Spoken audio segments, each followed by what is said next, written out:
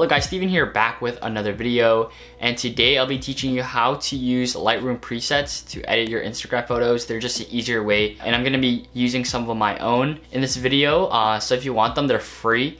In the future, they won't be free. Like I'll be making a set of new ones in the future, but right now I feel like my photos look good, but the presets could be better, so that's why I'm giving them out for free, as well as I just want to help anyone out who needs them and basically show them like what I use for my own photos, because I do use my own presets. So they're in the description right now, free to download. All you have to do is like tweet out the link or something, or share it on Facebook, and you get it for free.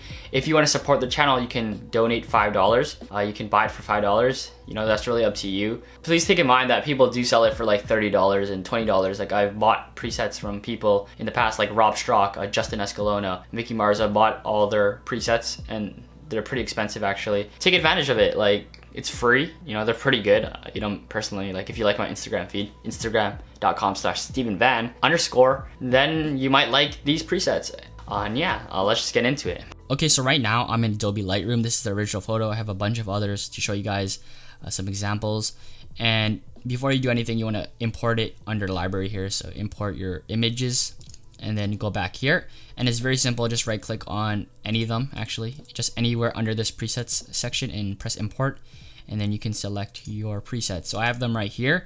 Yours might be in a zip file and you want to unzip it. It's very simple to unzip. I believe just right click, and I don't know, there's some option for unzipping, but here you can see all the templates. I've already imported them. So if you go to user presets, there's some. So these are Mickey Mars's, so right here, and the rest are Rob Strock's. I've yet to add the new ones I bought from Justin Escalona, but these 5 are mine right here. So they have different looks to all of them, so sometimes it won't look good in a particular setting. There's some presets that look better in some settings than others, and some that look better for landscapes than portraits and stuff. So the first one I have here, and I chose this photo first of all just because it has a lot in the background and it has a person, just to show you guys like both, you know, sides of things. So this one has like a orangish, like warmer feel to it. If you go to the next one here, Van 2, it has a more of a nature look, like greener. So this is like an orange version of this, and I think this has more, like, I don't know, it looks more structured. It has more clarity for sure, right? Does it have more clarity? Yeah, it has more clarity. I think that's why it's like more aggressive. I like the look of that. I personally like the look of this better, however, just because the greens pop a little bit more, and they're more saturated.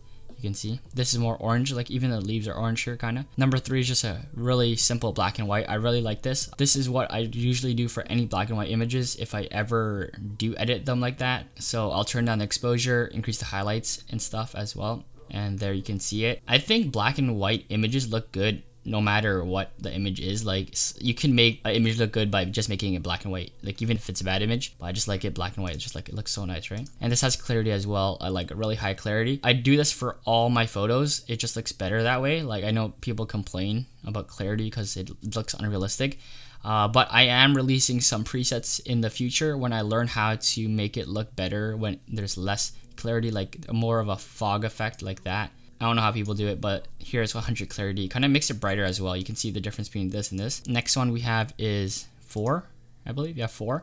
So this has orange and green, so the best of both worlds. So basically 1 and 2 combined, and this has more color. You can see how this could be bad for some like pictures, like if your face was like had some green hue to it as well as orange, and like it kind of, I don't know, it might not work, but like in nature photos it will work really fine. And this is the most saturated image that I'll ever have. Usually I keep the vibrance and saturation like really low.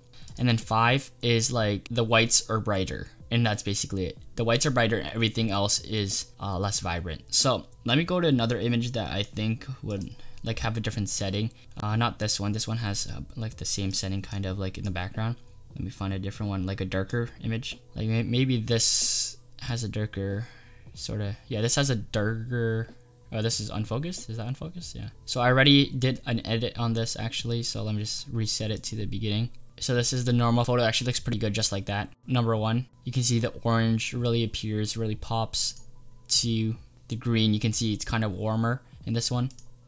3, black and white, looks amazing. Black and white's the best. This, you can see there's like that blue visible there. You can see color pretty evidently. and then 5, it's really bright. And then now I'm gonna choose an image that doesn't have people in it. So like this, like some of them won't like look really good with them. So like if we go in Van 1, no, actually this looked pretty good, not that bad. Okay, this is probably the best it's gonna be. 3 or black and white. Like if I was doing the black and white, I would make the whites higher like that. That would look better. So you have to adjust it based on the setting and stuff. That doesn't look so good. Like maybe if I turn that up, then it look a little bit better, you know what I mean? 5, yeah, it looks more like, it looks kind of like black and white, like the way I edited black and white, like kind of looks like what it would look like. So like if I do this,